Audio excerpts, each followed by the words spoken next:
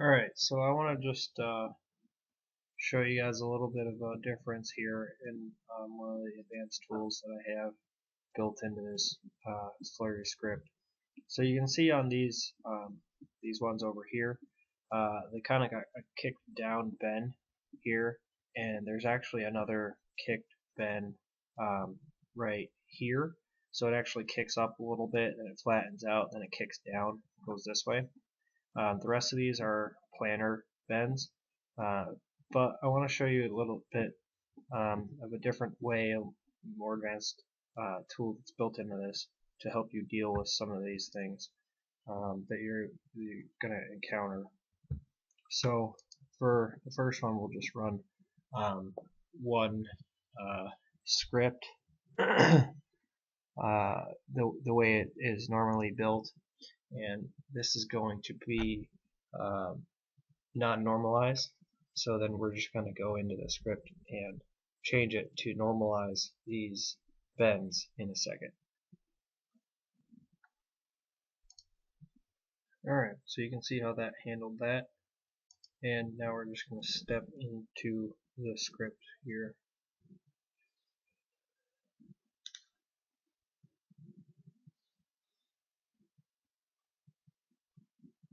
Alright, so now that we're in here, we're just going to show you how to normalize the kick bends. You would just use this tool right here and just switch it to true. So we're going to normalize the kick bends. So we're just going to select these ones just like we did before, and we will set here, and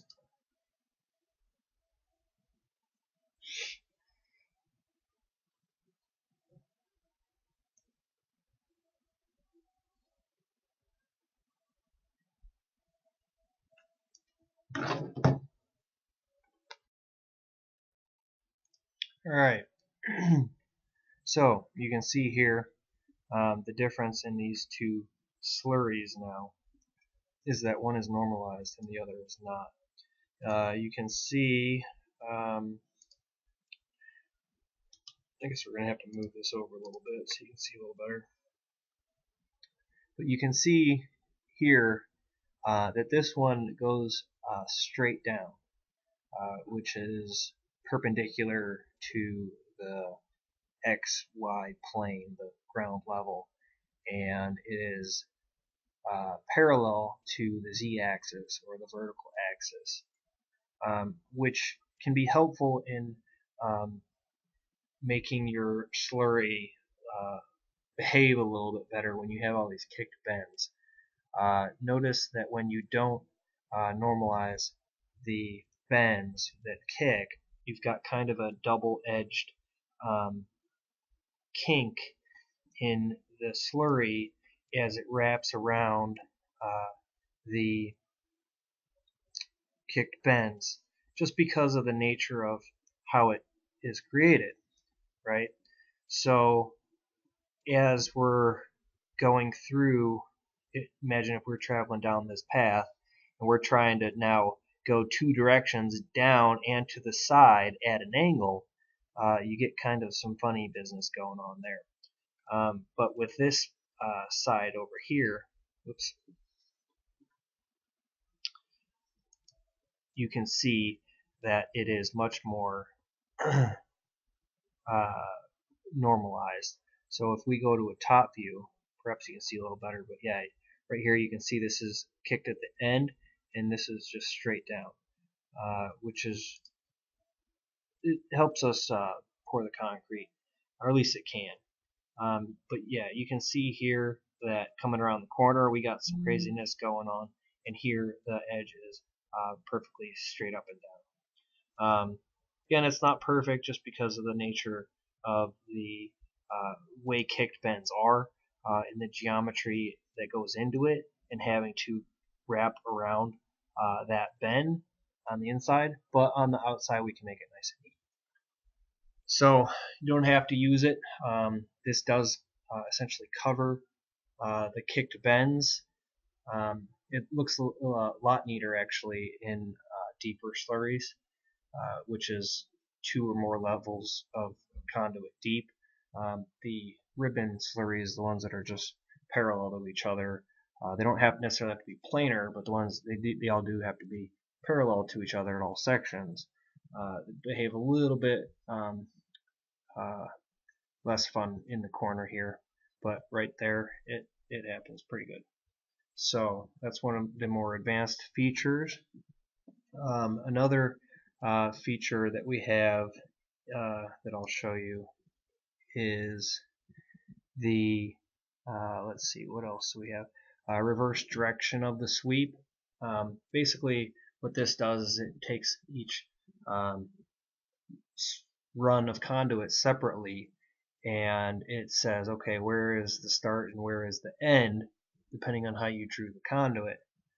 And this script takes all the conduits that you have selected and basically points them all the same direction, so that you can create a nice smooth sweep of the slurry over the conduits. However, if it's really funny and you're just not getting a good slurry, you can actually reverse the direction of the sweep using this button, and it'll take the other end of the conduit runs and start over there and run the sweep back the other direction, and sometimes that helps to smooth it out and give you some better results that you're looking for. So that tool is added in there. To run that, you just toggle back and forth, reversing it each time you do it. This node here is the minimum distance in feet between the start points. So I had to actually create a parameter that said that all starting points need to be within 10 feet of any random start point. So if any start points are outside of 10 feet, if you have a huge bank of conduits that need to be run, and from any random one to any far one is more than 10 feet, you might want to increase this a little bit.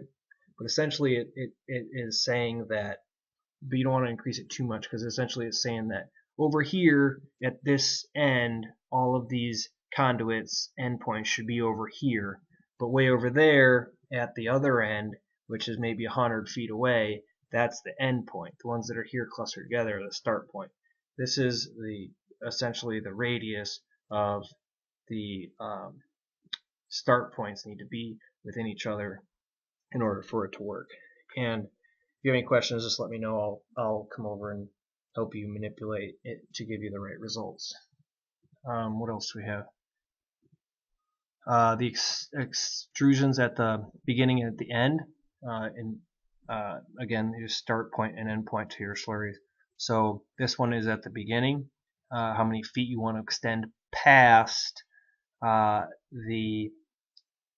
any random. It chooses for you at random one of the conduits at the end, and it goes 5 feet past that. You can adjust it here, tell it 3 feet, 2 feet, 0 feet, whatever you want.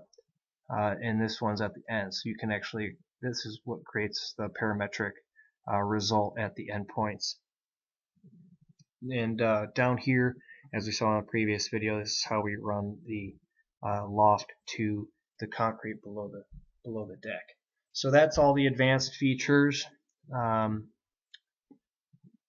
Down here we have this is a debugging platform. This is more for me.